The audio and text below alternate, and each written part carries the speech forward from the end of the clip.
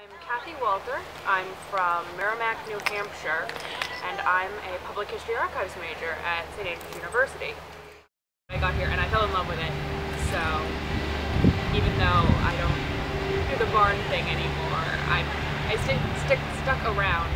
The professors are what has kept me engaged at St. Andrews because I really love all of my classes. And so I really look forward to every day going to class.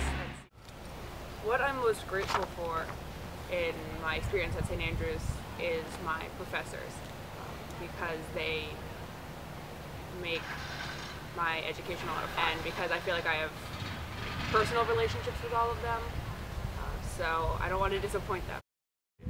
I want to obviously say thanks, because everyone means the world to me.